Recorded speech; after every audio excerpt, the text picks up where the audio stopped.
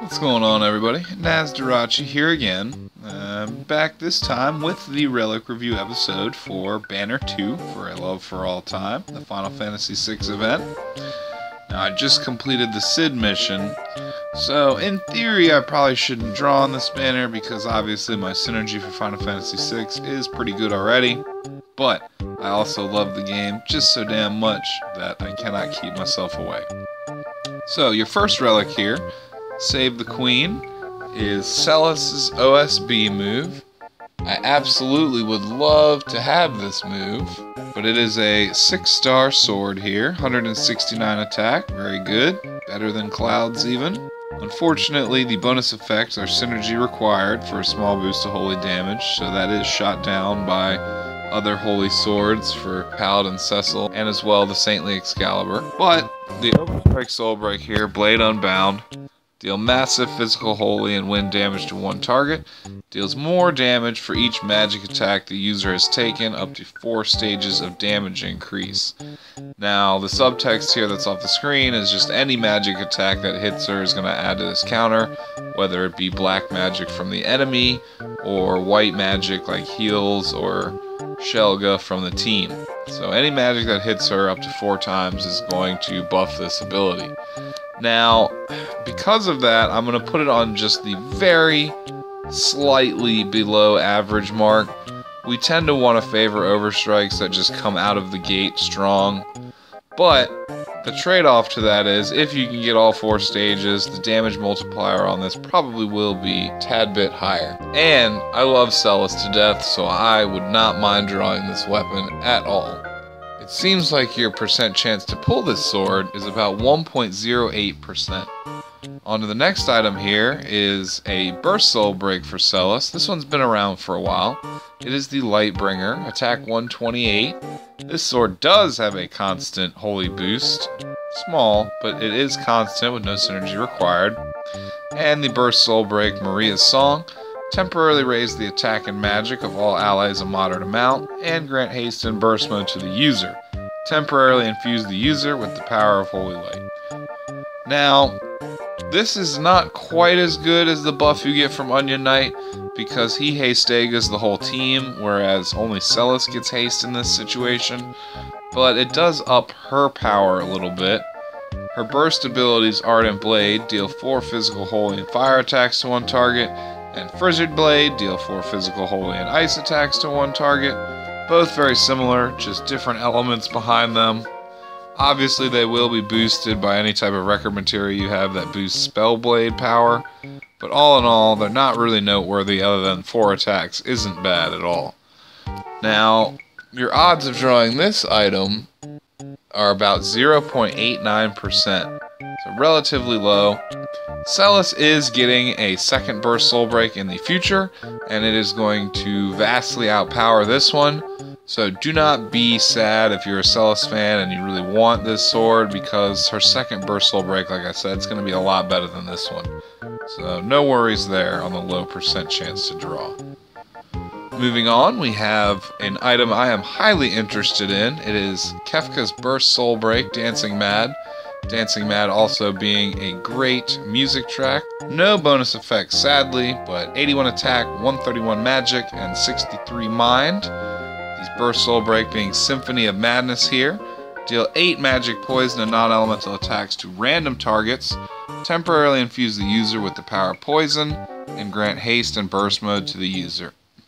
Your burst commands here, Rot and Ruin, deal 4 magic, poison, and dark attacks to one target. And Jester's Dance, temporarily lower the attack of all enemies a large amount with a small chance to slow them as well.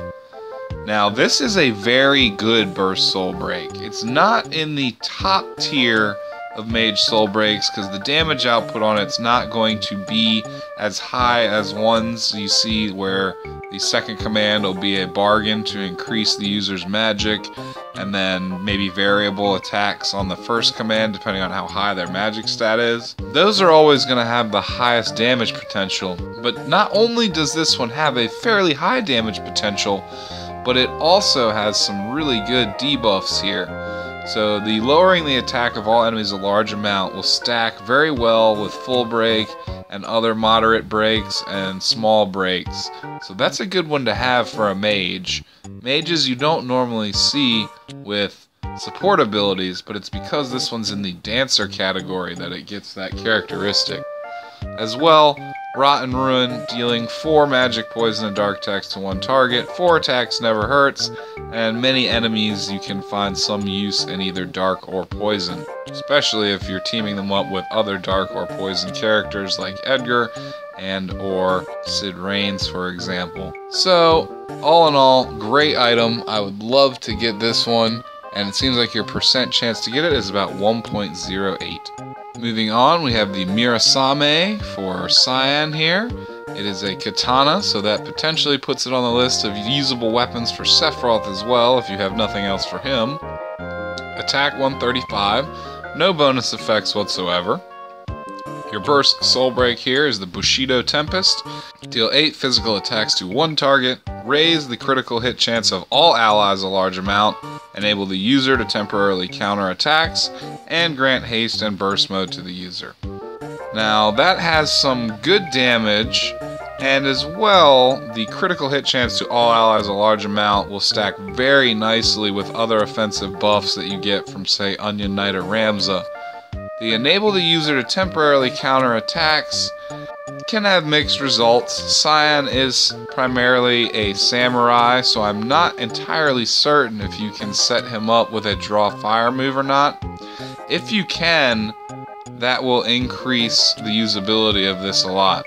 And I may sound like a scrub not knowing that, but Cyan is not one of my leveled characters. All I know is that he's a samurai. But the countering attacks really shines when you have draw fire alongside it. But even still, this is not a terrible burst soul break, and it's cool that Cyan's getting some love as well. Burst abilities: Claws of Doma. Deal physical damage to one target, healing the user for a portion of the damage dealt. One attack, not terrifically useful, but the heal can help you out in a bind. And Blades of Doma, deal 4 physical attacks to one target, temporarily lower the user's defense, and raise the user's attack a moderate amount. So he does have a nice bargain ability on Burst Command 2. Obviously you want to lead with that one. And because it deals 4 attacks, you might as well just continue to spam Blades of Doma, unless you really need a heal. I have no hate for Cyan, but I have no particular use for this item at the moment other than to give Sephiroth a weapon, so I'm not too sad, but the chances of drawing it seem to be about 1.08% as well. Next item is Kefka's Super Soul Break, so we're out of the burst category now. It is a instrument. Deals 79 attack, 124 magic, 63 mind, no bonus effects whatsoever, and your Super Soul Break, Forsaken Null, 7 magic non-elemental attacks to random targets, and reduce the offensive magic casting time of all allies for 3 turns. A little bit below average Super Soul Break, but if you're running a mage meta or a full mage party, you know, for just whatever reason, if that's what your strongest team is, or if you're doing, for example, a Black Magic Nightmare 6-star record dungeon, then it probably is actually a little bit above average. The reduced casting time to ninja level speed can have its utilitarian uses, but overall, outside of that mage theme, you're not going to get too much functionality out of that. But it has a reasonable damage potential, so I don't know. It is okay. If you're using Kefka, you really want his Burst Soul Break, but you might find some use out of this flute as well in certain situations.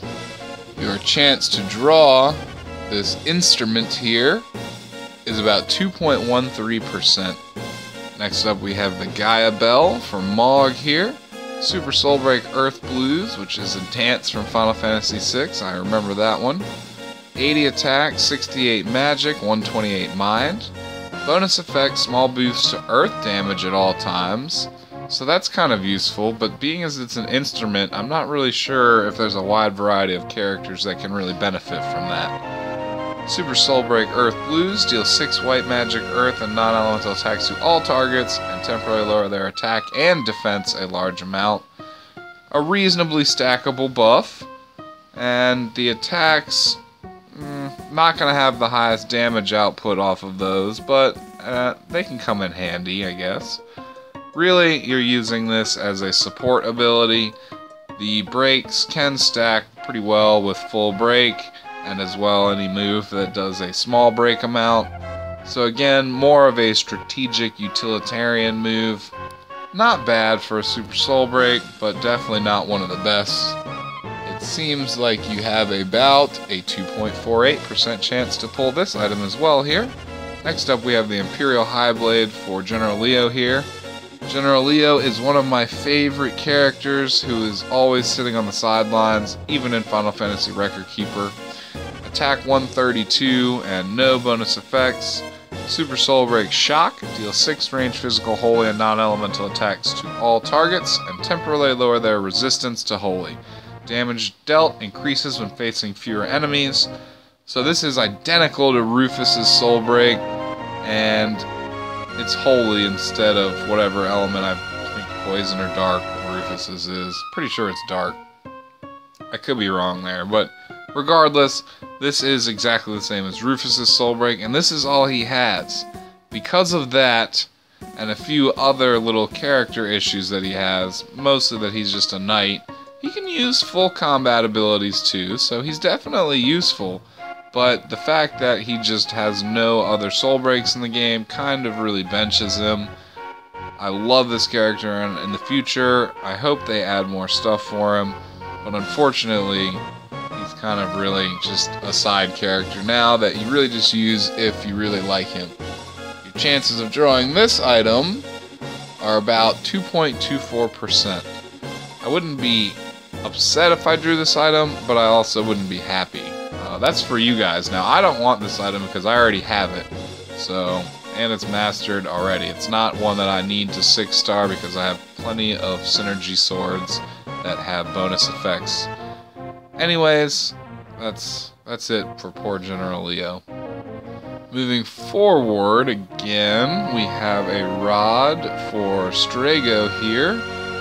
55 attack, 128 magic, 105 mind. Mighty Guard from Final Fantasy VI. Grant protect shell to all allies and temporarily raise their resistance a large amount. I'm going to place this on the upper average scale of Super Soul Breaks. Any Super Soul Break that gives you protect and shell and raises their resistance a large amount can definitely free up ability slots on white mages. Strago, I have no desire to use him, so honestly I hope I don't get this item. But as a newer character coming into the game, if you do pull this, this would be a character to immediately add to your roster, because this protect shell to all allies can really make your team more versatile, and it can definitely help you out, especially against dungeons where you're starting to reach your limit of playability.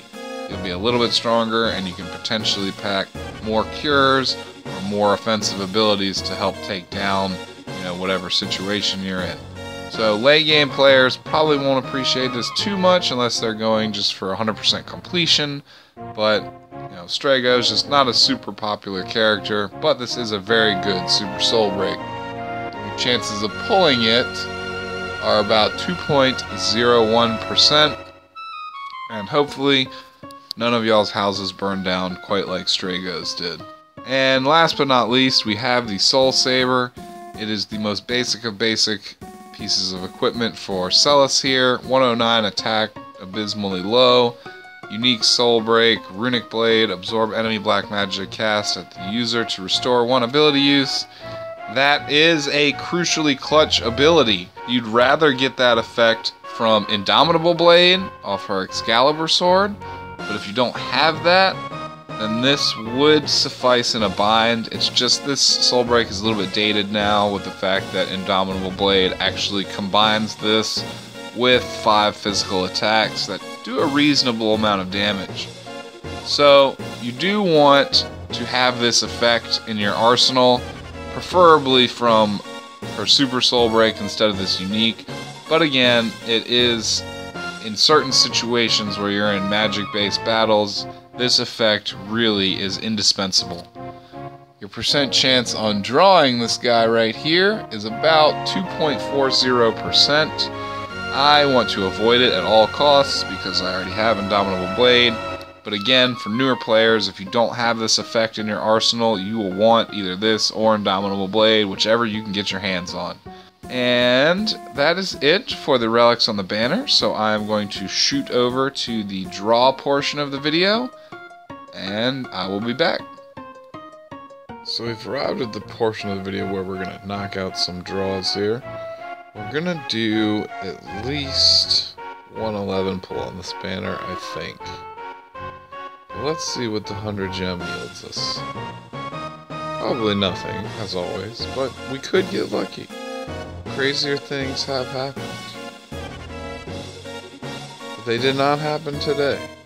Final Fantasy VI, I like a lot.